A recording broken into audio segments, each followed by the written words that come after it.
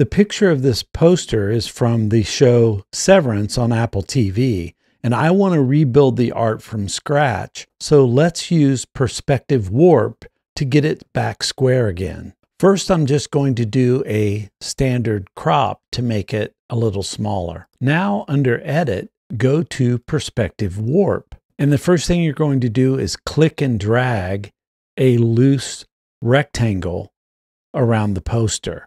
Next, drag these points right into the corner on all four sides, just like that.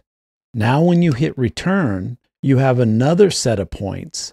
And this is where we can drag these right to the corner of the canvas, which I'll do right now. And now hit return. And essentially you have unwarped this poster